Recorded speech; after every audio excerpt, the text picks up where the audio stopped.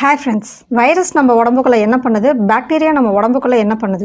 பாக்டீரியானா என்னன்னு பாத்தீங்கன்னா நுண்ணுயிர், வைரஸ்னா என்னன்னு பாத்தீங்கன்னா நோய் கிருமி. இந்த ரெண்டாலயே நமக்கு பாதிப்பு இருக்கு. எக்ஸாம்பிள், பாக்டீரியாவால ஒருத்தர் பாதிக்கப்பட்டிருந்தா 2 நாள்ல இருந்து 5-6 நாள் வரைக்கும் ட்ரீட்மெண்ட் எடுக்க வேண்டியது இருக்கும். அவங்களோட உடம்ப பழைய நிலைமைக்கு கொண்டு வர. பாக்டீரியாவால ஏற்படுற நோய்கள் என்னன்னு பாத்தீங்கன்னா, உதாரணம் ஃபுட் பாய்சனிங்னு சொல்லுவாங்க. கெட்டுப்போன உணவை சாப்பிட்டாலோ இல்ல ஏதோ ஒரு காரணத்துக்காக வயித்தால போறது, வாமிட்டிங்னு, இது எல்லாத்துக்கும் பாக்டீரியா தாங்க காரணம். இதுவே வைரஸால ஒருத்தர் பாதிக்கப்பட்டாங்கன்னா 7ல இருந்து 14 நாட்களுக்கு மேல ஆகும் அவங்களோட உடம்ப பழைய நிலைமைக்கு கொண்டு வரதுக்கு. இதனால ஏற்படுற நோய்கள்னு பாத்தீங்கன்னா சளி பிடிக்கிறது, காய்ச்சல் வர்றது, மறு வர்றதுன்னு சின்ன சின்ன விஷயத்துல இருந்து HIV, ராபிஸ், அம்மை போடுறது, டெங்கு, இப்போ கொரோனா வைரஸ் வரைக்கும் எல்லாமே இந்த வைரஸால தாங்க. பாக்டீரியாவால அஃபெக்ட் ஆனா நம்ம இறந்து போயிடுவோமான்னு கேட்டீங்கன்னா மேக்சிமம் கிடையாதுன்னு கூட சொல்லலாம். ரொம்ப ரேர் கேஸ்ல ஒருத்தருக்கு பாக்டீரியாவால ஏற்பட்ட நோயால ரொம்ப தீவிரமாகி அது பிளட்ல கலந்தாதான் மரணம் ஏற்பட வாய்ப்பு இருக்கு. ஆனா வைரஸ் அப்படி கிடையாது. ஏன் கிடையாதுன்னு பார்க்கலாம். இது உங்க mister and Mrs engineer channel.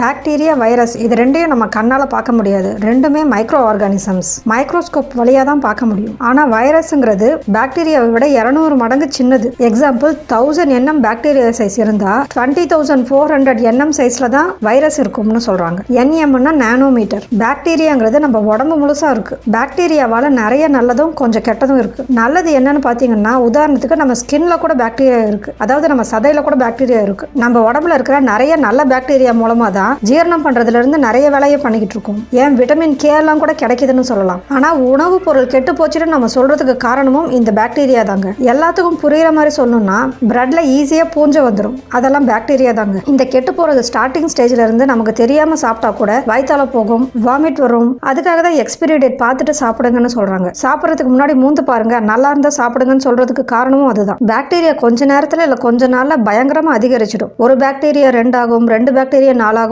இப்படி அதிகரிச்சுக்கிட்டே போயிடும். நிறைய பாக்டீரியா வகைகள் 55 டிகிரிக்கு மேல உயிர் வாழாதுன்னு சொல்றாங்க. அதனாலதான் எதை சாப்பிட்றதா இருந்தாலும் நல்லா வேக வச்சு சாப்பிடுங்கன்னு சொல்றாங்க. நிறைய பேர் உணவுகளை ஃப்ரிட்ஜில் வைக்கிறனால அது கெட்டு போகாது, நல்லா இருக்கும், பாக்டீரியா, ஃபங்கஸ் எதுவும் அட்டாக் பண்ணாதுன்னு நினைச்சிட்டு இருக்காங்க. ஆனா அது உண்மை கிடையாதுங்க. ஃப்ரிட்ஜில் வைக்கிற உணவுகள்ல இருக்கிற பாக்டீரியா அதிகமாகாது, அவ்வளவுதான். ஃப்ரிட்ஜில் வைக்கிறனால பாக்டீரியா இறந்தும் போகாது. அப்படி ஃப்ரிட்ஜில் வச்ச உணவை நீங்க வெளியே எடுத்து வச்சீங்கன்னா கொஞ்ச நேரத்திலேயே அது பாக்டீரியாவை அதிகரிக்க வச்சு ஈஸியா கெட்டு போயிடும். பாக்டீரியா அதிகரிக்கிறதுக்கு கொஞ்சம் வெப்பமும் ஈரப்பதமும் ரொம்ப தேவைப்படுது. ஆனா வைரஸை பாத்தீங்கன்னா, நான் முன்னாடியே சொன்ன மாதிரி பாக்டீரியாவை விட பல மடங்கு சின்னது இந்த வைரஸ். இதை நோய் கிருமின்னு சொல்றதுக்கு என்ன காரணம்னு பாத்தீங்கன்னா, இந்த வைரஸை ஆராய்ச்சியாளர்கள் எப்படி சொல்றாங்கன்னா, உயிர் வாழ்றது, உயிர் வாழாதது, இது ரெண்டுக்கும் இடையில இருக்குன்னு சொல்றாங்க. அதாவது பிட்வீன் லிவிங் அண்ட் நான் லிவிங் ஆர்கானிசம்னு சொல்றாங்க. அதுக்கு காரணம், இது உற்பத்தி ஆகிறதுக்கு அதுக்கு ஒரு இடம் வேணும். அதாவது வைரஸ் கை கொடுக்கும் போதோ இல்ல தும்மும் போதோ நம்ம சலைவா மூலமா, அதாவது எச்சி மூலமா காத்துல கூட கலந்து ஸ்ப்ரெட் ஆகுது. இந்த வைரஸ் நம்ம செல்ஸுக்குள்ள போயிடுது. ஏன்னா அதுக்கு தான் உற்பத்தி பண்றதுக்கு ஒரு இடம் தேவைப்படுது இல்ல.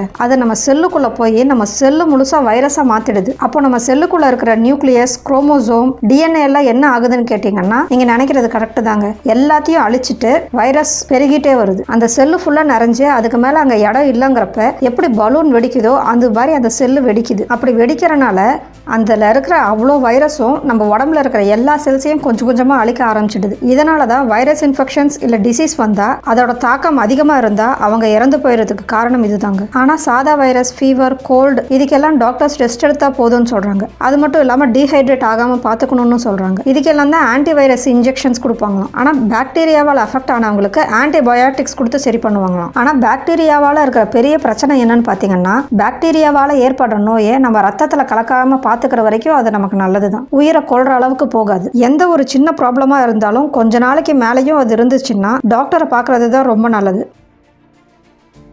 இந்த பதிவை பற்றி நீங்கள் என்ன நினைக்கிறீங்கன்னு கமெண்ட் பண்ணுங்கள். பிடிச்சிருந்தா லைக் பண்ணுங்கள். உங்கள் ஃப்ரெண்ட்ஸும் ரிலேட்டிவ்ஸும் தெரிஞ்சுக்கணும்னு நினச்சிங்கன்னா ஷேர் பண்ணுங்கள். இந்த மாதிரி யூஸ்ஃபுல் இன்ஃபர்மேட்டிவ் வீடியோஸ் பார்க்க மறக்காமல் மிஸ்டர் அண்ட் மிஸ்ஸஸ் இன்ஜினியர் சேனலை சப்ஸ்கிரைப் பண்ணுங்கள். மீண்டும் இன்னொரு பதிவில் சந்திப்போம்.